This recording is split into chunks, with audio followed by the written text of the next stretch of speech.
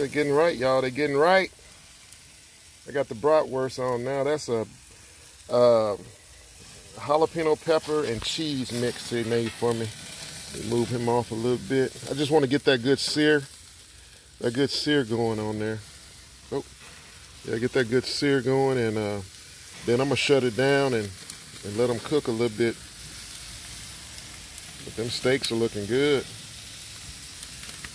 Yeah, I got my fire on this side, and this is going to be the meat side. And when that heat gets to going up in there, it's going to really turn on. So that's all I want to get is that good looking sear on there. You can kind of see the let's see on this one. You can see, no, you can't no more. But there's a little green pepper.